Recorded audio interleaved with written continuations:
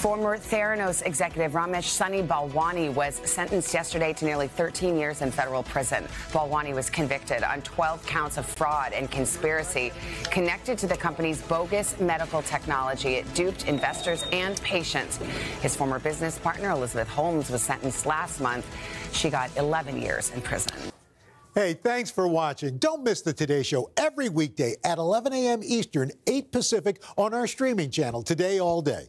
To watch, head to today.com/allday or click the link right here.